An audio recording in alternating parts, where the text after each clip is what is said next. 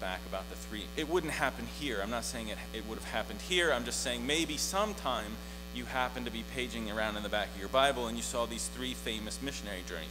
Anyhow, that's the part that we were studying, and you were there, and we were sending people out. It's also the part of the book where the church in Antioch sends financial resources to the church in Jerusalem. It's the first time that ever happened, where one church did that for another church.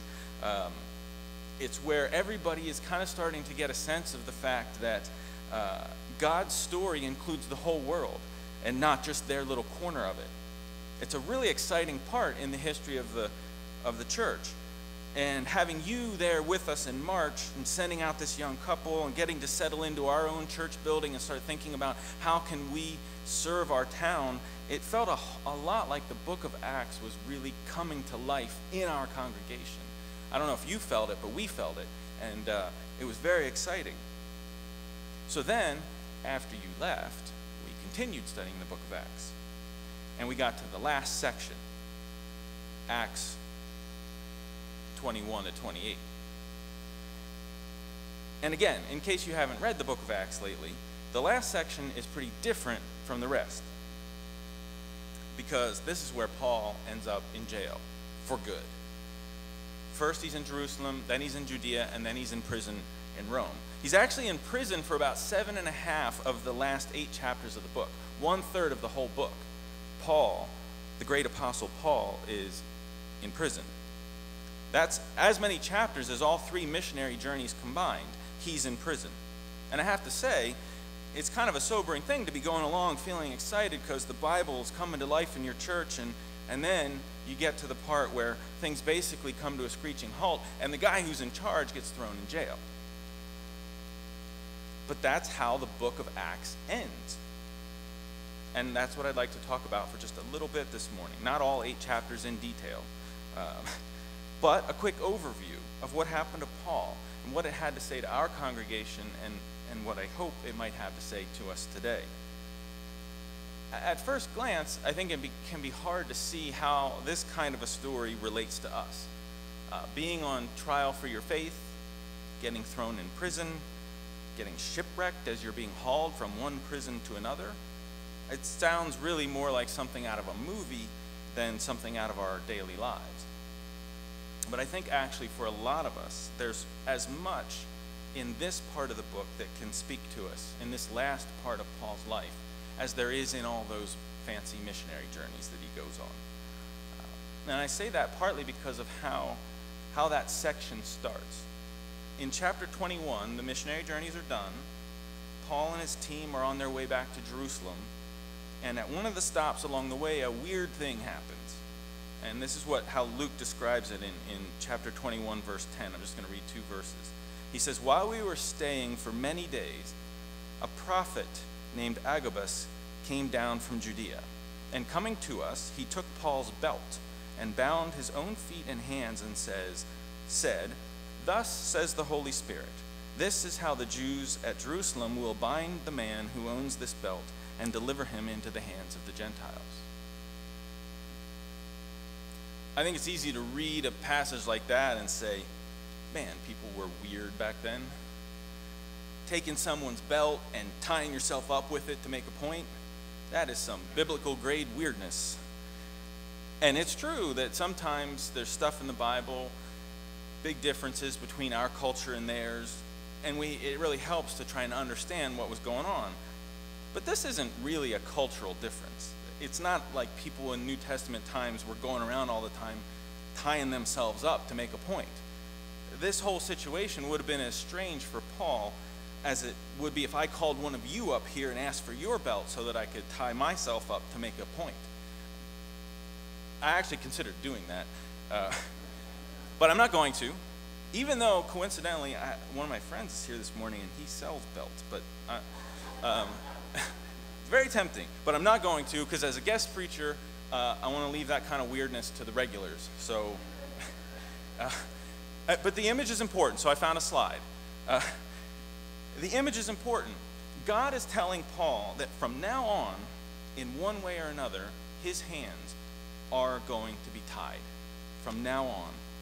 And this is not what Paul wanted to hear. obviously, for quite a few reasons. But one of the main ones is the fact that he had other things he wanted to do, other things he wanted to do for God. We know that he'd already written to the Christians in Rome to tell them that he hoped to come there one day. It would have been his 4th missionary journey.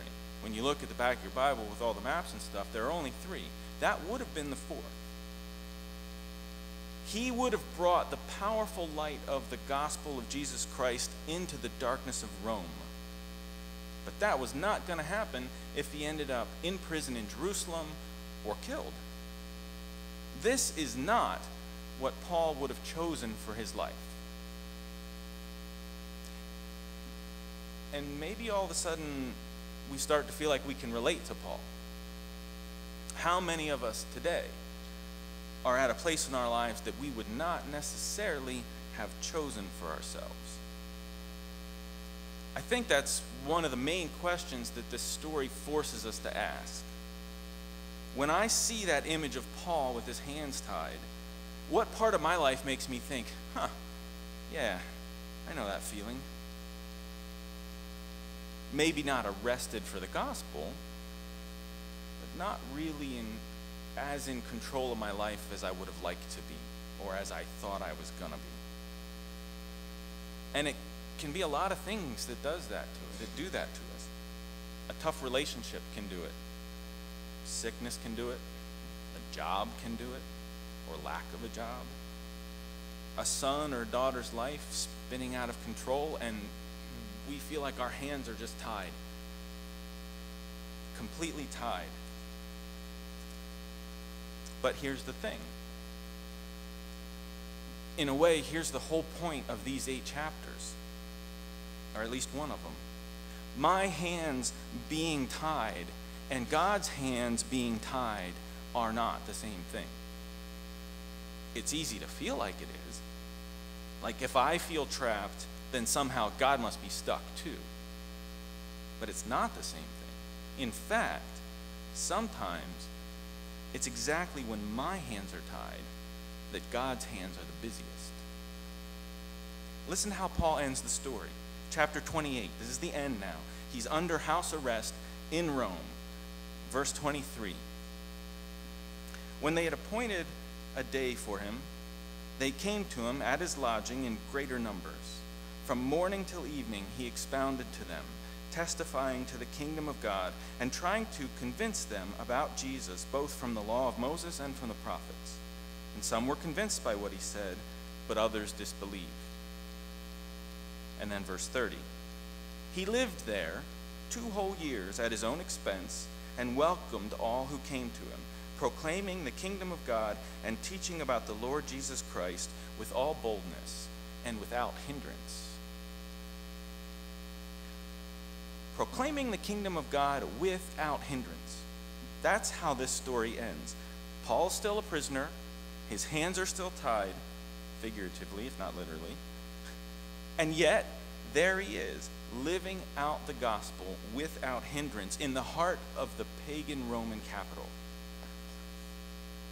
And all of a sudden we realize that all along, these last 8 chapters have been Paul's final missionary journey.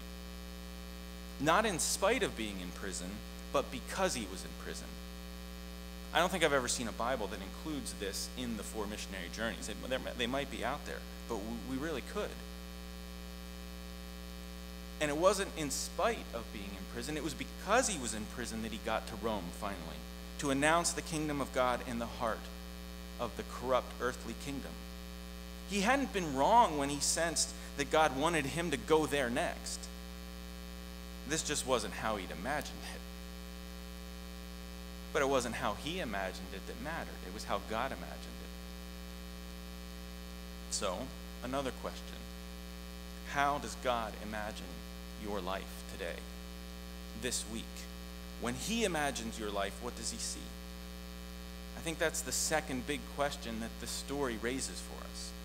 If I stop imagining how I want tomorrow to be, and I ask myself how God imagines it, how does that change what I see? Especially when I realize that just maybe that place where my hands feel the most tied up, where I feel the most trapped, that's where God is at work. So maybe you've heard the expression, bloom where you're planted.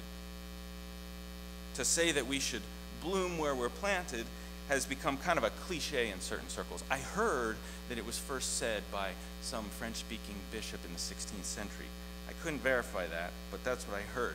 Anyhow, you hear it now sometimes, and it can be a kind of a cliche.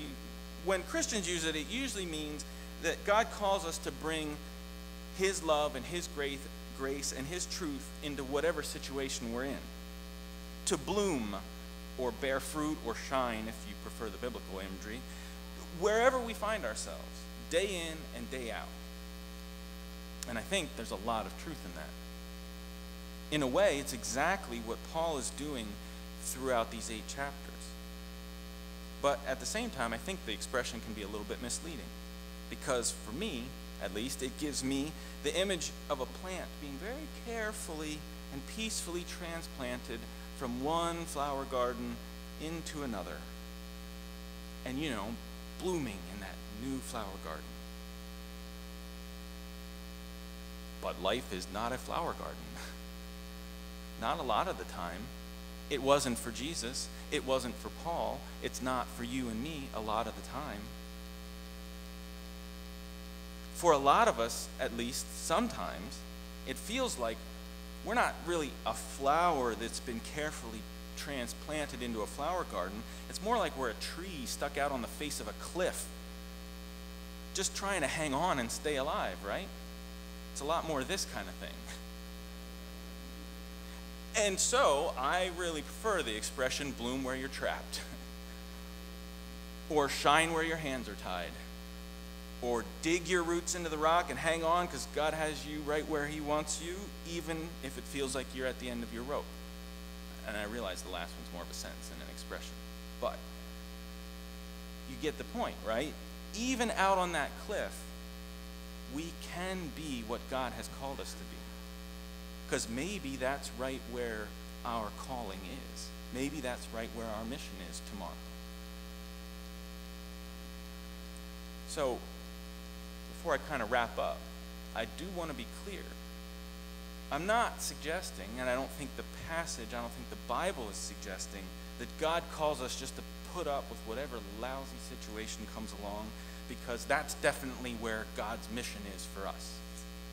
Sometimes we can come to that kind of conclusion. We decide that wherever things are the worst, well, that must be where God wants us. But it's not necessarily the case. It's okay to look for a way out.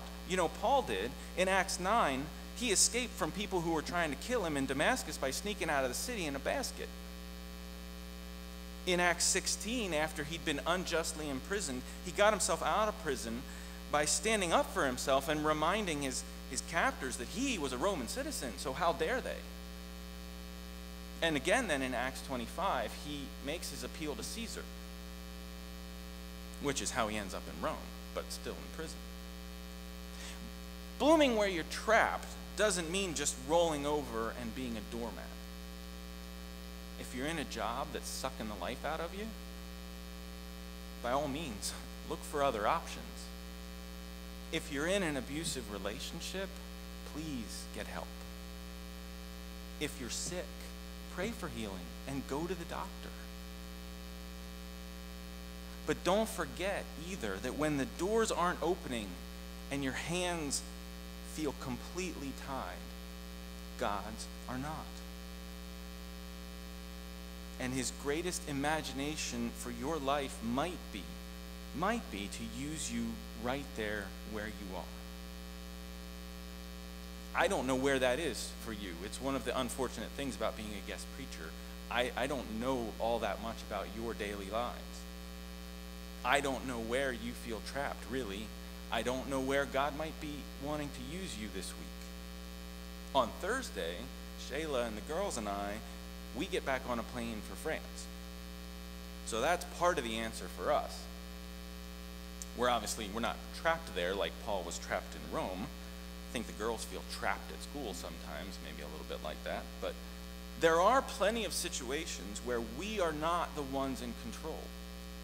And all we can try to do is bloom where we are and ask God to do the rest. So that's Thursday for us. But in about half an hour, we're all going to walk out the door at the back of the church. And under that sign there that reminds us that we are entering the mission field. And God has something for all of us out there. Loving our neighbor, talking about Jesus to somebody, being a peacemaker, caring for creation, bringing beauty into the world, or just smiling at somebody. Love, joy, peace, patience, kindness, goodness, faithfulness, gentleness, self-control. That's what it looks like when God's people bloom. It's not just pretty flowers. It's fruit that nourishes the world. That's what it looks like when God's people bloom. And whatever little thing or big thing that God wants to do in you and through you this week, by the power of his Spirit, you can do it, even when you think your hands are tied, because his are not. His hands are not tied. Let's pray.